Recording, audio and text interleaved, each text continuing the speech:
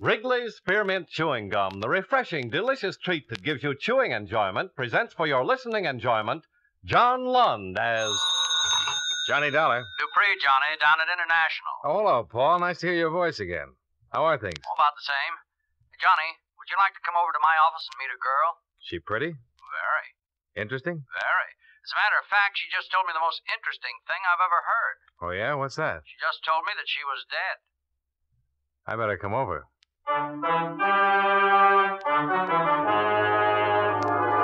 the makers of Wrigley's Spearmint Chewing Gum bring you John Lund in a transcribed adventure of the man with the action-packed expense account, America's fabulous freelance insurance investigator. Yours truly, Johnny Dollar.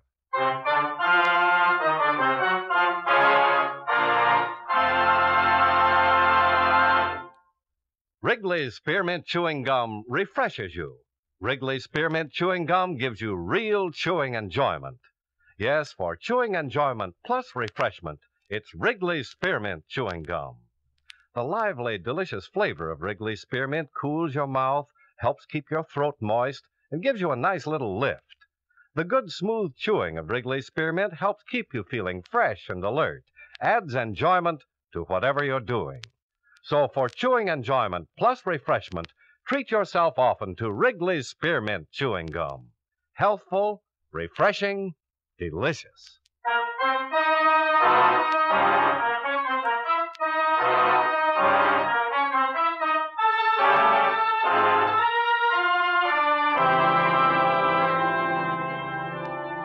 Expense account submitted by Special Investigator Johnny Dollar to the International Insurance Corporation, International Building, Hartford, Connecticut. Attention Claims Division. The following is an accounting of expenditures during my investigation of the Madison matter. Expense account item 1, $1.30. Cab fare downtown to the International Building. I went up to the 10th floor in Paul Dupre's office to find him sitting across the desk from a tall, dark-haired woman in her early 30s. She was pretty, she was quiet, she was well-dressed. Oh, hello, Johnny. Come on in. Hi, Paul. This is Mrs. Walker, Mr. Dollar. How do you do? How do you do? Sit down, Johnny. Make yourself comfortable. Mrs. Walker came to see me this morning with a most unusual story. Something Johnny. about being dead? Yes. Mrs. Walker, Mr. Dollar will be handling this matter for International. I wish you'd tell him exactly what you just told me. Well, there really isn't much to tell you, Mr. Dollar. It's just that I'm legally dead and my husband is collected on my insurance policy. What's your husband's name? Frank Madison, Dr. Frank Madison. I took the name Walker when it happened. It was my maiden name. My married name is Thelma Madison. Where does your husband live? In Los Angeles. I made a file check before you came over, Johnny. We issued a straight life policy on a Thelma Madison in Los Angeles, April 23rd, 1945. According to this, Mrs. Madison passed away June 5th, 1951. Claim was filed by the beneficiary, husband, Dr. Frank Madison, June 7th, and paid on the 10th of that month. Frank Madison, that's your husband? Yes. How much was the policy? Full claim, $10,000. Who adjusted it? A local man, Los Angeles office, McCarthy there. How about a death certificate? Oh, yeah. Here's a photostat. Cause of death, coronary thrombosis. Here. Thanks. This is signed by a Dr. Willis Reed, Mrs. Walker. Do you know Dr. Reed? Yes, he's a friend of my husband's. They share medical offices. Suppose you tell me how it worked. Well, one night Frank had a patient who was in pretty bad shape. A girl had been drinking somewhat and saw his shingle and just came in the office. She said she was feeling badly. I was there helping Frank, acting as receptionist. The girl had a heart failure in the examining room. You mean she died? Yes, there was nothing anybody could do. It was one of those things. Anyone there besides you and your husband? No. Well, how did all this work out? Well, we looked in her purse and found an address for her in Jersey City. No Los Angeles address? No, so we put in a long-distance phone call to the place in New Jersey. It was an apartment. We talked to the manager there. I see. He told us that the girl's mother had died very suddenly 2 days before and that her daughter was out in Los Angeles and he'd been trying to locate her to ask her what to do with the body. What was the girl's name? Wanda Thompson. What? Well, the man we talked to on the phone was quite upset. He didn't know what to do about the mother who had died in his apartment building, and he told us that the daughter was all she'd had in the world. In other words, Wanda Thompson was completely alone. Yes, as far as we knew. I see. Well, we didn't tell the man that she was dead, too. When Frank hung up the phone, he turned to me and said that we were in luck. I asked him what he meant, and he told me his idea. You mean To use her body? Yes, he called Dr. Reed and asked him to come over. Dr. Reed had never seen me, and he made out the death certificate. In your name? Yes, that's right. And your husband collected your insurance? Mm-hmm. Why? Well, he needed money. Seemed a good way to get it without too much trouble. Well, what was supposed to happen? Well, I don't know. We didn't plan that far. I mean, I thought that Frank would eventually close his practice and come to New York, and we'd be together again. Is that where you've been all this time? In New York? Mm-hmm. And your husband never joined you? No. Did he write to you? Yes, for a while. Do you have any of the letters? No, I'm sorry. Do you know why he stopped writing? No. Why he never joined you? No. Is there any way that you can prove you're Thelma Madison? Well, not here in Los Angeles, I could. How? Well, people there know me. No friends I've had all my life. Were you ever fingerprinted? No, I don't think so. During the war, did you work in a defense plant, maybe? No. Did you ever have a postal savings account? No. How about a California driver's license? No, I'm sure I don't have my fingerprints on file anywhere. Mm-hmm. Would you be willing to furnish me with a list of names, people who'd identify you if asked to? People in Los Angeles? Yes. Yes, I would. You've been living in New York under the name of Thelma Walker since June 1951. Is that right? Yes. Where? 2218 East 57th Street. I still have my apartment there. Have you been working? Yes, as a laboratory assistant, Hyde Park Stations Incorporated. My boss is Mr. Platt. Oh, I put in a call to them earlier, Johnny. Mr. Platt said he's employed an assistant named Thelma Walker for the last 16 months, but she hasn't been in for a week or so. I described this woman to him, and he said it sounded like her. Mm-hmm. Did you get any of the insurance money, Mrs. Walker? Not a dime. Were you supposed to? I suppose so. Would you say that this whole thing was your husband's idea? Yes. Well, you're the one who seems to have lost all around, Mrs. Walker. Well, what did you expect to get out of it? Well, I did it for Frank. What about Wanda Thompson and her people, if she has any? She hasn't. Very few people in this world are without somebody, somewhere. Would you be willing to sign a statement containing all the information you've given me here today? Yes. You realize that if what you tell me is true, that you'll be criminally charged? Yes.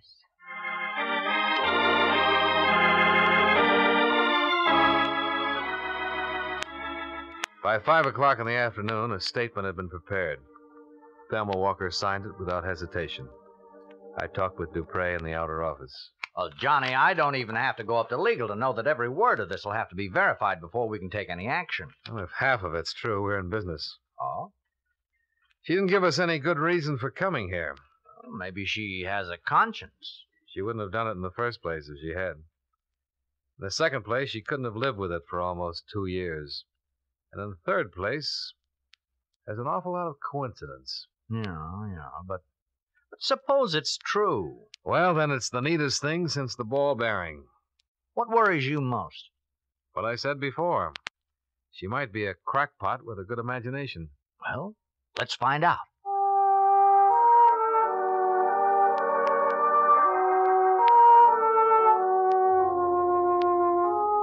Expense account item 2, $38.14, transportation, Hartford to New York City. I checked my bag at the airport and took the limousine as far as the Waldorf. Expense account item 3, $3 cab fare and tip to 2218 57th Street, Thelma Walker's residence. I talked to the manager. This is her apartment, Mr. Dollar. I see. How long has she lived here? July 1951. Good tenant? Very. Quiet.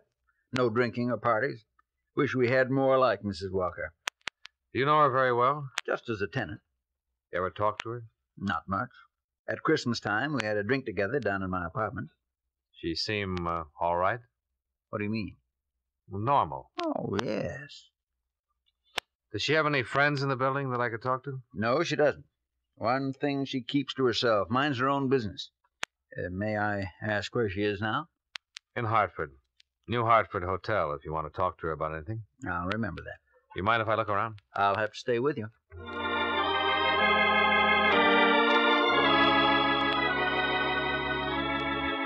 I found nothing in Thelma Walker's apartment that would help verify or disprove her story. An hour later, I located Mr. Platt, the proprietor of the Hyde Park Laboratories where Thelma Walker worked. His answers concerning her conduct, habits, and attitude were identical with those of the apartment house manager. I checked with 2 people who worked with her. The same. By midnight, I was back out at the airport. Expense account item 4, $2.25. Long-distance phone call to Hartford.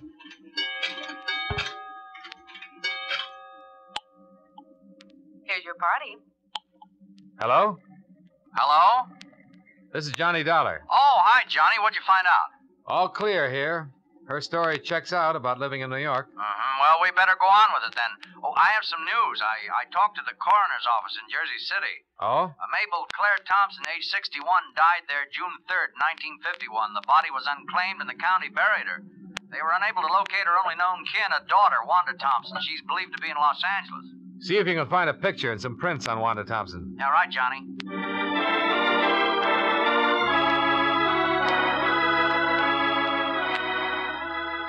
Expense account item 5, $185. Transportation New York to Los Angeles. I arrived at 8:35 in the morning. By 9:35, I was in my room at the Statler sleeping. At 4 o'clock in the afternoon, I awakened, shaved, and had something to eat. There was a special delivery airmail folder for me at the desk. It was from Paul Dupre. It contained a front and side view of Thelma Walker, along with a sample of her fingerprints and handwriting.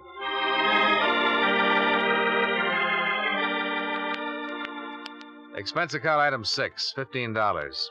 Car rental, so I could get around a very big Los Angeles. I caught a woman by the name of Quincy just as she was having a bite of dinner. Please excuse me for eating like this while you're here, Mr. Dollar, but I'm in a terrible hurry tonight. I have a date. Oh, that's all right, Miss Quincy. I'm intruding anyhow. No, not at all.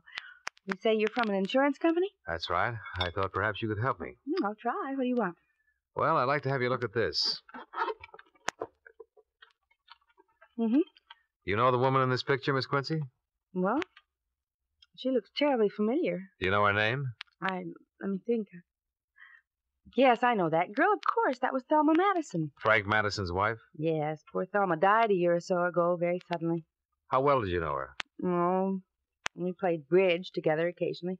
We went shopping. I used to work for Dr. Madison as a receptionist. How long ago was this? A couple of years ago. I quit to take the job I have now. But you did know Mrs. Madison? Oh, yes, of course. She was in the office a lot of the time. And you're absolutely positive this is a picture of her?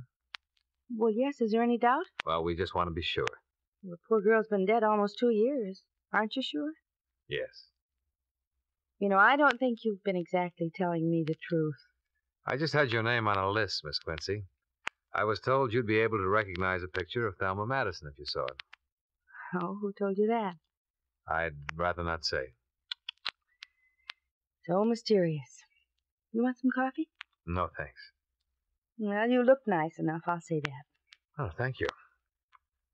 Miss Quincy, when did you hear about Mrs. Madison's death? The day after it happened.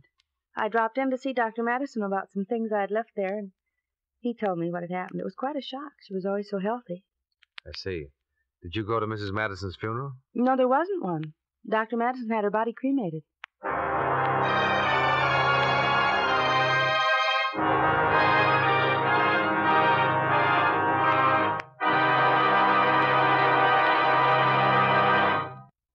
Friends, wherever you are, whatever you're doing, you'll enjoy chewing Wrigley's Spearmint Gum. Chew Wrigley's Spearmint while you're working. The lively, full-bodied flavor of Wrigley's Spearmint gives you a refreshing little lift. The smooth, pleasant chewing of Wrigley's Spearmint Gum helps keep you feeling relaxed and satisfied, makes your job seem easier. Chew Wrigley's Spearmint Gum in your home, when you're out walking or driving, when you're enjoying outdoor sports and other activities. Wrigley's Spearmint Gum tastes good anytime, and the natural chewing aids digestion and helps keep your teeth bright and attractive. Yes, wherever you are, whatever you're doing, you'll enjoy chewing Wrigley's Spearmint Chewing Gum. Healthful, refreshing, delicious.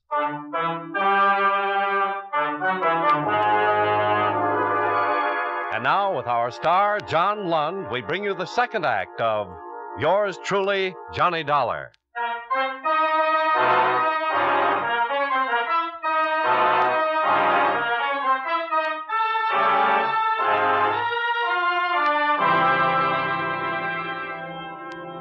Los Angeles police had a missing person report on Wanda Thompson dated June 21st, 1951. They'd been unable to get any leads as to her whereabouts. The reports had been filed by a man named Rexford. I looked him up. He lived in a small house off Laurel Canyon Drive. I told him my business. Insurance? Investigator. Oh. Well, come on in. Here, sit down. What can I do for you? I understand you once knew a girl named Wanda Thompson, Mr. Rexford. Yeah, that's right, I did. Don't tell me you know where she is. No, I couldn't say that exactly. Oh, you're looking for her, huh? Yeah. You been to the police? Yes. You filed a missing person complaint on her? Yeah, but they never did find her. Was she a good friend of yours, Mr. Rexford? Yeah, sort of. She was a nice little kid. Came from someplace in New Jersey. How long did you know her? About 3 weeks or so. How did you happen to meet her? I met her in a restaurant. She sat across from me. It was kind of crowded, and I don't get the wrong idea. It was just that we began talking, and we wound up going to a movie together. I saw her quite a bit for a while, and then she just up and disappeared without a word. That's about it. Do you remember when you last saw her? Sure, it was my birthday, June 5th. Went out and took in a play and had some drinks and food. I took her home, and she lived in a room over on, I think it was Berendo Street. 1480 West Miranda? Yeah, that's a little sort of court. That's the last I saw of her. Called a couple of times. The landlady said she hadn't seen her around, then I went over there. We went in the room, found all of her things there, but she was gone. Finally got worried and went to the police. Mm-hmm. She drink much? No. You think something happened to her? Well, I don't know. I mean, anything could happen. Why would a kid like that just walk away from all her clothes and things and not let anybody know about it at all? Did she know many other people in town? Well, I told the police that I didn't think she did. I never heard her talk about anybody else. I knew she'd only been here for a little while. She came here for health. Oh? Yeah, some kind of heart trouble. Needed the weather or something like that. Did you tell this to the police when you reported her missing? No, should I? Did she go to a doctor here? Oh, yeah. I saw him a couple of times while I knew her. Was his name Madison, by any chance? Dr. Frank Madison? Yeah, that's it. Dr. Madison. He was the guy who was taking care of her.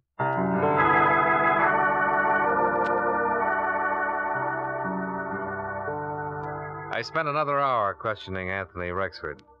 As far as he was able to remember, Wanda Thompson's heart condition had not been a serious one, or at least she had explained it that way to him. After I left Rexford, I checked with the telephone company about the phone call Dr. Madison was supposed to have placed to Jersey City the night of Wanda Thompson's death. They had no record of any such call being completed. I decided to try Dr. Madison himself. Well, what can I do for you, Mr. Dollar? I'm an insurance investigator, Doctor. I understand you once treated a patient named Wanda Thompson. Wanda Thompson? Wanda Thompson? I don't remember. What did I treat her for? A heart condition. Oh, well, soon find out.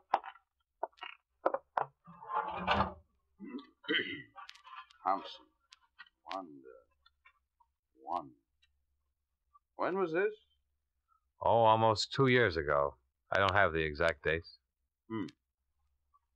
Well, I don't have a Wanda Thompson in my files, Mr. Dollar. Was it something important? Pretty important. Well, she might have come in once for some little thing. I wouldn't make a history of that necessarily. A man she once knew here told me that she came to you a few times. Could have been another Dr. Madison? No, she told him it was you. That's funny. Well, say, now, wait a minute. You say this was 2 years ago? About that. My wife was acting as receptionist for me then. She wasn't too good at keeping records. Oh. You suppose I could talk to her and ask her? My wife is dead, Mr. Dollar. Oh. I'm sorry I can't be of more help. I thought every doctor kept a record of all his patients, even if they just came in with a nosebleed. As I said, my wife wasn't too efficient at her job here. Oh, yes. You did say that, didn't you, Doctor? What is this, Mr. Dollar? My chance to get a look at you. What do you mean by that? I'll come right out and say it, Doctor. You should have kept a file on Wanda Thompson. You should have kept that above all other things. The fact that you don't have one is going to make me believe a lot of things that I haven't really believed up till now. What things? What on earth are you talking about? I talked to a woman in Hartford, Connecticut 4 days ago who told me her name was Thelma Madison. She said she was your wife. She said that Wanda Thompson died in your office one night and that you identified the body as your wife's. What? And what's more, you collected $10,000 worth of insurance on her. Here's her picture, Doctor. Is this your dead wife? Well? All right, I'll tell you. It is your wife. And she's still very much alive. And the story she told me in Hartford is pretty much the truth. I've never seen this woman before in my life. That's funny. 14 people in Los Angeles who knew her pretty well have seen that picture, and all of them say her name is Thelma Madison, that she was your wife. I've talked to every one of them, and I've got statements from them to that effect. And what's more, I have a rather long statement from Thelma Madison herself. Tells the whole story. Would you like to read it? No. Then maybe you'd like to make a statement yourself. I have nothing to say, Mr. Dollar. No, I didn't think you would, Doctor.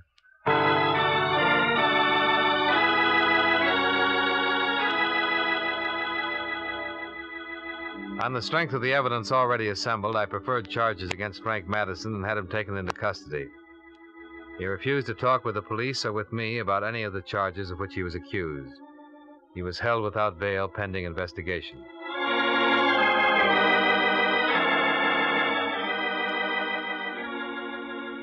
Expense account item 7, $2.20. Telegram. I wired Dupre to bring Mrs. Madison to Los Angeles as soon as possible in order to avoid a lengthy extradition procedure. They arrived the following day. I interviewed her once more. You say Frank's in jail? Yes. Oh, I suppose I'm to be arrested. Well, so far we have enough evidence to prove conspiracy against you two, and we'll prosecute to the limit on that. There'll be some other charges against him, business with the body and so on. Yes. But there's something else here I want to get straightened out. Let me read this to you. A girl whom we later found out to be Wanda Thompson walked into the office on the night of June 5th, 1951, and complained of feeling ill. She had been drinking. My husband took her into the examination room, excuse me, where she died a few minutes later of a heart condition. Those are your words on this sworn statement. Yes. Let me go on.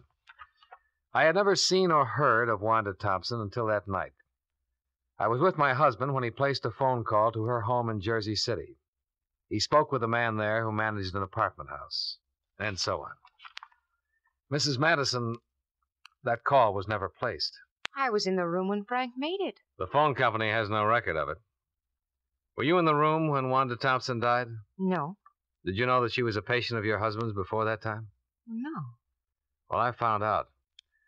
I'll tell you, Wanda Thompson was one of your husband's patients. She didn't just walk in and drop dead. I talked to a man who knew Wanda Thompson. She told him about going to your husband for treatment. How do you explain that? I didn't know it. You said you were acting as receptionist. When she gave you her name, didn't you look into your index to see if you... No, I didn't at all. Now, look, Mrs. Madison. A lot of these things you told me have been true, but a lot of them don't make sense. Well, you wouldn't know anything about any of it if I hadn't come to you. Well, maybe that's so. But why do you think we've gone to the expense and trouble of checking all this? I'll tell you. Because it was just too good to be real. A girl, alone and friendless in Los Angeles, dying of a heart attack in a doctor's office. A doctor who needs money and has a wife who's heavily insured. It's too much for us to take. Even with a signed statement, it's too much to take. Wanda Thompson was a patient of your husband's. She came in his office one day like anybody else. You or your husband took her personal history. And you noticed that she only had one relative in the world who'd be worried if she died. A mother way back in Jersey City. What are you talking about? I'm talking about a premeditated, planned murder. That's what I'm talking about. When that mother died suddenly, there was nobody to worry about poor little Wanda Thompson anymore. Nobody to ask questions about her. Am I right? Yes, you're right. Do you want to tell me about it? Juan had been in to see Frank twice before. He knew all about her. And that night when she came in the office, she said she just received word that her mother had died suddenly. She asked for something to make her sleep. Frank took her back in the examination room. Go on. A few minutes later, he buzzed me to come back. Wanda was lying on the table, dead. Mm-hmm. Frank looked kind of strange, crazy. He said that Wanda had had a sudden heart attack and died before he could do anything. Well, I knew it wasn't so. There was a hypodermic on the stand. He'd given her something. I just didn't think he'd go that far. Hadn't he discussed something like that with you before? No, I swear he hadn't said a word to me before that night. And he had it all planned when he called me back in the examination room. He called Dr. Reed on the phone and told him that his wife was very ill and asked him to come over and help out. When Dr. Reed got there, he showed him that poor girl, and he said it was me. And that's how Reed signed the death certificate? Yes. Where were you all this time? In Frank's office, I heard every word. But you didn't say anything? Well, no, I was too stunned by it all, I guess. When did you leave town? That same night. Frank made me. He said he'd handle everything. I accused him of killing Wanda, and he said that she just died there. But I know it wasn't so. Okay. You want a cigarette? Yes, please. Here you go. Thank you. Thanks. Oh, I'm glad it's all over now. I'm terribly glad.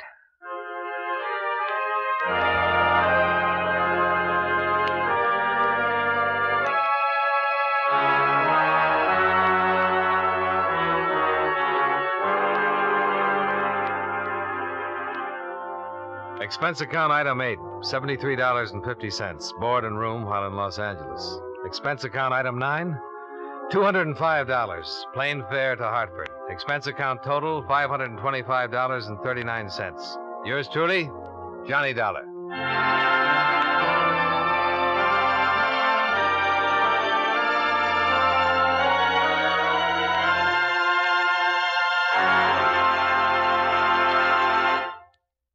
Remember, friends, Wrigley's Spearmint Chewing Gum refreshes you.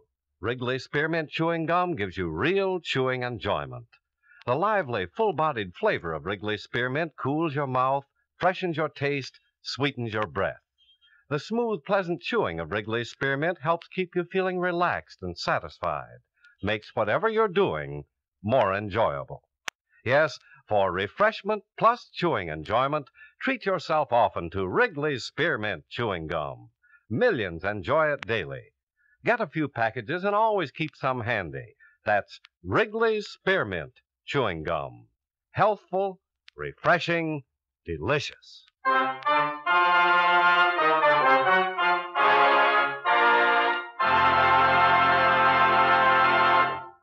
Yours truly, Johnny Dollar, brought to you by Wrigley's Spearmint Chewing Gum, stars John Lund in the title role and was written by E. Jack Newman with music by Eddie Dunstetter. Featured in tonight's cast were Joseph Kearns, Lillian Baeff, Parley Bear, Virginia Gregg, Tom Tully, and John McIntyre. Yours truly, Johnny Dollar, is transcribed in Hollywood by Jaime Del Valle.